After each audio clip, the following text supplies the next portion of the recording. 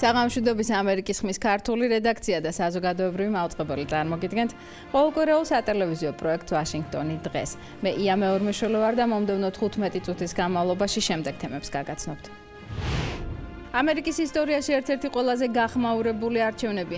რა მოხდა უოტერგეიტში 40 წლის წინ და რატომ გადადგა თანამდებობიდან პრეზიდენტი ნიქსონი? შავკანიანი ამერიკელი, რომელმაც ქვეყანაში პოლიციის ძალადობაზე ყურადღება გაამახვილა. ვინ იყო როდნი კინგი და რა მემკვიდრეობა დაუტოვა მან ამერიკულ საზოგადოებას?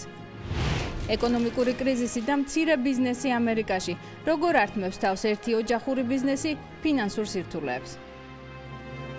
40 წლის წინანდელი სკანდალი, რომელმაც ამერიკულ საზოგადოებაში ძლიერი შოკი და პრეზიდენტის გადადგომა გამოიწვია. სპეცსამსახურის საიდუმლო წყაროს ვინაობა, რომელმაც ვაშინგტონ პოსტის ჟურნალისტებს საიდუმლო მასალები მიაწოდა, მხოლოდ 30 წლის შემდეგ გახდა ცნობილი. უოტერგეიტის საქმე სკანდალი, რომელიც აქტუალურობას არც დღეს კარგავს და საზოგადოების ინტერესს იწვევს. მისი შედეგები კი დღემდე უდიდეს გავლენას ახდენს პრესის თავისუფლებასა და საარჩევნო პროცესზე. რიჩარდ ნიქსონი ამერიკის ერთადერთი პრეზიდენტია, რომელმაც კარიერა გადადგომით დაასრულა.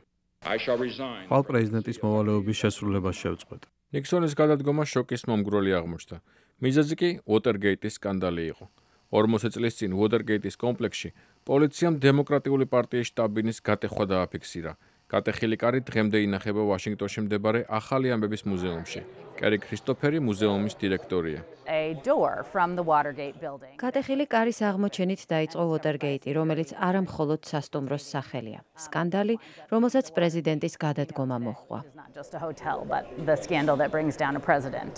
ვაშინგტონ პოსტის ჟურნალისტებმა ბობ ვუდვორდმა და კარლ ბერსტეინმა დემოკრატების ოფისის გატეხვასთან ნიქსონის ადმინისტრაციის კავშირი გამოიძიეს. დეტალები მუზეუმში თავად ვუდვორდმა გაიხსენა. ჩვენ დავასახელეთ პირები, რომლებიც ამ დანაშაულებრივ საქმეში მონაწილეობდნენ, რომლის მიზანიც იყო თავისუფალი საარჩევნო სისტემის დანგრევა, დემოკრატებზე ჯაშუშობა და მათი საბოტაჟი. ნიქსონმა ყოველივე უარყო. ხალხმა უნდა იცოდეს, არის თუ არა მათი პრეზიდენტი თაღლითი, მე თაღლითი არ ვარ. ვუდვორდის და ბერსტეინის წიგნის მიხედვით ჰოლივუდში გადაიღეს ფილმი სახელწოდებით პრეზიდენტის მთელი ამალა. ანონიმმა წყარომ 30 წლის შემდეგ ვინაობა გაამხილა. ის გამოძიების ფედერალური ბიუროს მაღალჩინოსანი მარკ ფელტი იყო. ფელტმა მითხრა, რომ უოტერგეიტში ფსონები იმდენად მაღალი იყო, რომ ადამიანთა სიცოცხლეს საფრთხე ემუქრებოდა. ნიქსონმა უოტერგეიტის სკანდალის გამო თანამდებობა დატოვა. უოტერგეიტის კომპლექსი კი დღემდე დგას ვაშინგტონში და მომხდარის შესახებ მუდმივ მოგონებას აღძრავს. ლევან ღირსიაშვილი, ამერიკის ხმა, ვაშინგტონი. 17 ივნის ამერიკაში უოტერგეიტის სკანდალის 40 წლის თავი აღნიშნეს. ეს სკანდალი ამერიკის საარჩევნო ისტორიაში ერთ-ერთი ყველაზე გახმაურებული საქმეა. როგორც წინა სიუჟეტიდან შეიტყეთ, სკანდალს პრეზიდენტი ნიქსონის გადადგომა და მისი ადმინისტრაციის 43 წევრის დაპატიმრება მოჰყვა. იმაზე სასაუბრო თუ რა როლი ითამაშა უოტერგეიტის სკანდალის გამოძიებაში ამერიკულმა მედიამ, დღეს სტუდიაში ჟურნალისტების საერთაშორისო ცენტრის ვიცე-პრეზიდენტი ბატონი პატრიკ ბატლერი მოვიწვიეთ. ბატონო პატრიკ, დიდი მადლობა ინტერვიუსთვის. თუ შეიძლება გითხარით, რა მოხდა უოტერგეიტში 40 წლის წინ? 40 წლის წინ ივნისში უოტერგეიტის კომპლექსში 5 მამაკაცი დააკავეს, რომლებიც ერთ-ერთ ოფისში გასაკურდად იყვნენ შესული. უოტერგეიტი პრესტიჟული საცხოვრებელი და საოფისე კომპლექსია ვაშინგტონში, რომელიც იმ დროისთვის დემოკრატიული პარტიის ეროვნული კომიტეტის საარჩევნო შტაბ-ბინას მასპინძლობდა. ქურდების სინამდვილეში დემოკრატიული პარტიის შტაბ-ბინაში მოსასმენი აპარატურის დასაყენებლად იყვნენ შესული, რომლის დანიშნულებაც ისეთი ინფორმაციის მოპოვება იყო, რომელიც ნიქსონს არჩევნებში გამარჯვებაში დაეხმარებოდა. საბოლოო ჯამში სამართალდამცავმა ორგანოებმა და ჟურნალისტურმა გამოძიებამ ქურდების ორგანიზება ნიქსონთან დააკავშირეს, რამაც პრეზიდენტი აიძულა თანამდებობიდან გადამდგარიყო. What was the journalist's role? რა როლი ითამაშეს სკანდალის გამოაშკარავებაში ჟურნალისტებმა? ვინ და როგორ ჩაერთო თავდაპირველად საქმის გაშუქებაში? ამ საქმეში ორი ცნობილი ჟურნალისტი იყო ჩართული, რომელთა შესახებაც თქვენს მაყურებელს ალბათ სმენია. ბობ ვუდვორდი და კარლ ბერსტაინი ვაშინგტონ პოსტის საკმაოდ ახალგაზრდა ჟურნალისტები იყვნენ და დიდი საგამოძიებო ჟურნალისტიკის გამოცდილება არ ჰქონდათ. მათ დემოკრატიული პარტიის კომიტეტში ქურდობის საქმის შესახებ შეიტყვეს და მისი გაშუქება დაიწყეს. ფაქტების მოძიებასთან ერთად ისინი დარწმუნდნენ, რომ ეს საქმე უბრალოდ ქურდობის შემთხვევა არ იყო. მათ მიერ წარმოებულმა გამოძიებამ ყურადღება მიიპყრო, რასაც ანონიმური წყაროს მიერ მიწოდებული ინფორმაციაც დაერთო. ამ წყაროს ჟურნალისტებმა ღრმა ხახა უწოდეს. ჟურნალისტური გამოძიება საბოლოო ჯამში იმით დასრულდა, რომ გაირკვა, რომ ქურდობის საქმე საარჩევნო საბოტაჟი იყო, რომელშიც ნიქსონის ადმინისტრაცია პირდაპირ იყო ჩართული. მოგვიანებით სკანდალზე, რა თქმა უნდა, სხვა ჟურნალისტებიც წერდნენ, მაგრამ ვუდვორდმა და ბერსტაინმა უმთავრესი როლი ითამაშეს დეტალების საზოგადოებამდე მიტანაში. ამის შემდეგ მათ წიგნიც დაწერეს, სახელწოდებით პრეზიდენტის მთელი ამალა, რომლის მიხედვითაც მოგვიანებით ფილმიც გადაიღეს. Თქვენი აზრით, რა მემკვიდრეობა დატოვა Watergate-მა? After so many years. It has had so many legacies. ამ სკანდალმა ბევრ რამეზე იქონია გავლენა. პირველ რიგში მმართველობა გახდა უფრო გამჭვირვალე. Watergate-ის სკანდალის შემდეგ მიღებული იქნა კანონი, რომელიც ჟურნალისტებისა და მოქალაქეების დაცვის ერთ-ერთ მექანიზმად ჩამოყალიბდა. ეს კანონი ინფორმაციის თავისუფლების აქტი იყო, რომლის თანახმადაც ნებისმიერ ადამიანს უფლება მიეცა მთავრობას ინფორმაციის გაცემა მოსთხოვოს. სკანდალმა ასევე შეცვალა წინასაარჩევნო კამპანიის დაფინანსების მექანიზმები. Watergate-ის შემდეგ აიკრძალა პოლიტიკური შემოწირულობების ანონიმურობა, მაგრამ შეიძლება ითქვას, რომ ყველაზე დიდი გავლენა Watergate-ის სკანდალმა მაინც ჟურნალისტიკაზე მოახდინა. სწორედ აქედან დაიწყო საგამოძიებო ჟურნალისტიკა, არა მხოლოდ ამერიკაში, არამედ მთელ მსოფლიოშიც. მაგალითად, საგამოძიებო ჟურნალისტებსა და რედაქტორების ორგანიზაცია სკანდალიდან მოკლე დროში შეიქმნა. გარდა ამისა, ჟურნალისტობა უცებ გახდა ძალიან მიმზიდველი პროფესია, თითქმის ისეთი, როგორიც საიდუმლო აგენტობა ან კერძო გამომძიებლობა იყო იმ დროს. უკავშირებთ თუ არა ჟურნალისტების საქმიანობას იმას, რომ ამერიკელები ძალიან მოკლე ხანში გახდნენ უფრო ყურადღებიანი საარჩევნო პროცესის მიმართ? Sure, they had an important role. Now, რა თქმა უნდა, ჟურნალისტებმა უდიდესი როლი ითამაშეს საზოგადოებისთვის ინფორმაციის მიწოდებაში. დებატები იმის შესახებ, თუ რამდენად მნიშვნელოვანი იყო მედია Watergate-ის სკანდალის დროს დღესაც გრძელდება. შეიძლება სკანდალს ჟურნალისტების ჩარევის გარეშე შეეწირა ნიქსონის პრეზიდენტობა, მაგრამ არანაირი დავა არ არსებობს იმის შესახებ, რომ Washington Post-მა და სხვა მედია საშუალებებმა საზოგადოებამდე ისეთი დეტალები მიიტანეს, რომლებიც მათი ჩარევის გარეშე შეიძლება საიდუმლოდ დარჩენილიყო. მედიის საქმიანობამ ამერიკელების ყურადღება საარჩევნო პროცესებზე გაამახვილა, რასაც შედეგად ის მოყვა, რომ ამერიკელებმა დაინახეს, რამდენად კორუმპირებული იყო სისტემა და მათ მთავრობის მიმართ უკმაყოფილების გამოხატვა დაიწყეს. Do you think developing countries or new democracies can draw any lessons from? თქვენი აზრით, განვითარებადი ქვეყნების ან ახალი დემოკრატიების ჟურნალისტებს შეუძლიათ თუ არა ისწავლონ გაკვეთილი Watergate-ის საქმიდან? რამდენად მნიშვნელოვანია ჯანსაღია ჟურნალისტებისთვის აქტიური ჩართვა საზოგადოებრივ პროცესებში? I think it's really important for journalists in countries all over the world. ჩემი აზრით, საგამოძიებო საქმიანობას ყველა ქვეყნის ჟურნალისტები უნდა აწარმოებდნენ. ამით საზოგადოებამ მთავრობას ანგარიშვალდებულებას დააკისრებს. ამასთან ქვეყნის მოქალაქეებმა უნდა იცოდნენ, თუ რას აკეთებს მათი მთავრობა იმისთვის, რომ მომავალ არჩევნებზე ხალხს საშუალება მიეცეს სამართლიანად შეაფასოს მთავრობის საქმიანობა. ახალი დემოკრატიებისა და განვითარებადი ქვეყნების შემთხვევაში საგამოძიებო ჟურნალისტიკის წარმოება რთულია და ხშირად საშიშიც. მსოფლიოს ბევრ ქვეყანაში არაერთი ჟურნალისტი მოუკლავთ საკუთარი საქმიანობის გამო.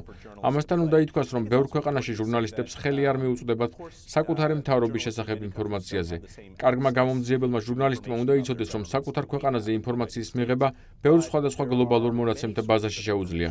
სწორედ ამ პრობლემის შესამსუბუქებლად, ჩვენი ორგანიზაცია ჟურნალისტების საერთაშორისო ცენტრი მთელ მსოფლიოში აწვდის ჟურნალისტებს რესურსებს იმის შესახებ, თუ სად შეიძლება მოიპოვონ ინფორმაცია საკუთარი მთავრობის საქმიანობის შესახებ.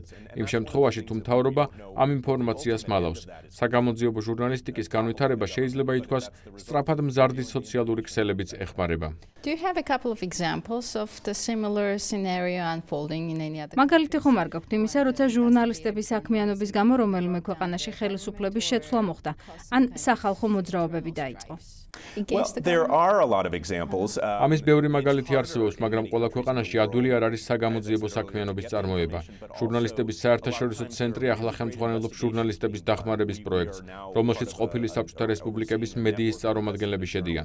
განვითარებად ქვეყნებში სამწუხარო ის არის, რომ საზოგადოება მიჩვეულია კორუფციასა და ჟურნალისტების საქმიანობას მოკლე დროში საზოგადოებაზე გავლენა არ აქვს. თუმცა კარგი მაგალითია ფილიპინები, სადაც 1990-იანების დასასრულს მედიის საგამოძიებო საქმიანობას პრეზიდენტ ჯოზეფ ესტრადას იმპიჩმენტი მოყვა. მედიამ ესტრადას საქმიანობის გამოძიება დაიწყო და აღმოაჩინა უდიდესი კორუფციული გარიგებები.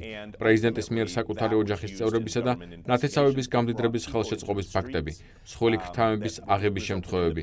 სწორედ ჟურნალისტური გამოძიების შედეგად მოსახლეობა ქუჩაში გამოვიდა და სახალხო რევოლუცია დაიწყო, რომელიც მოგეხსენებათ, ფილიპინების პარლამენტის მიერ ესტრადას იმპიჩმენტით დასრულდა.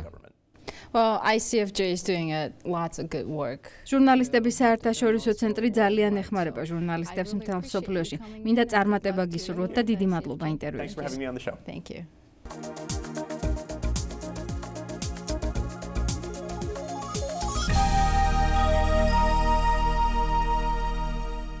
როდნი კინგი ლოს-ანჯელესის პოლიციამ 1991 წელს დაუნდობლად სცემა. თვითმხილველმა ვიდეოფირზე დააფიქსირა თუ როგორ სცემდა წაქცეულ შავკანიან მამაკაცს ხელკეტებით შეიარაღებული 4 პოლიციელი. ინციდენტის შემდეგ კინგმა მონაწილე პოლიციელებს უჩივლა, სასამართლომ კი ისინი გაამართლა. საზოგადოებამ პოლიცია და სასამართლო რასიზმში დაადანაშაულა, რის საფუძველზეც კალიფორნიაში უპრეცედენტო სახალხო ამბოხი დაიწყო. ინციდენტიდან 20 წლის შემდეგ 47 წლის როდნი კინგი საკუთარ აუზში დამხრჩალი იპოვეს.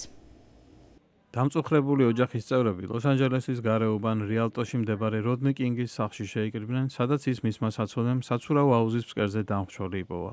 ხელისუფლების განცხადებით დაღუპულის სხეულზე ძალადობის კვალი არ აღინიშნება. 20 წლის წინათ ლოს-ანჯელესში პოლიციელები როდნი კინგს სასტიკად გაუსწორდნენ, როდესაც ის მანქანით გაქცევას ცდილობდა.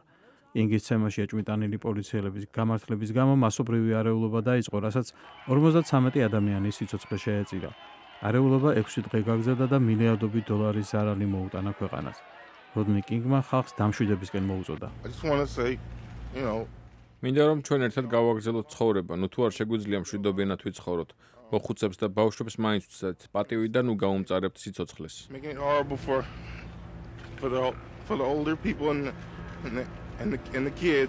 როდნი კინგი ყურადღების ცენტრში მოხვედრის გამო დიდ უხერხულობას განიცდიდა. ის ალკოჰოლს და ნარკოტიკებს მიეძალა და პრობლემები გაუჩნდა კანონთან, მაგრამ ამავე დროს მან წიგნი დაწერა საკუთარი თავგადასავლის შესახებ. არეულობის 20 წლისთავთან დაკავშირებით როდნი კინგმა ინტერვიუ მისცა ლოს-ანჯელესის ტელევიზიას. მე არაფერს არ ვნანობ. ბევრი სისულელე გამიკეთებია ცხოვრებაში, მაგრამ ბევრი რამეც ვისწავლე. ჩემ შეცდომებზე მომიწია სწავლა. 1992 წლის არეულობის დროს დანგრეული ლოს-ანჯელესის სამხრეთ რაიონები ახლა აღდგენილია, მაგრამ უმუშევრობა ამ ქალაქში კვლავაც მთავარი პრობლემაა.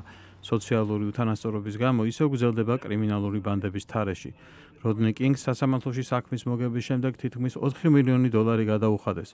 მართალია მათი ნაწილი სასამართლოს ხარჯებში წავიდა, მაგრამ მან ქალაქის გარეუბანში საკუთარი სახლის ყიდვა შეძლო, რომლის საცურავ აუზში გასულ კვირას ის დამხრჩოლი იპოვეს. მიხა გეგეჩიძე, ამერიკის ხმა, ვაშინგტონი.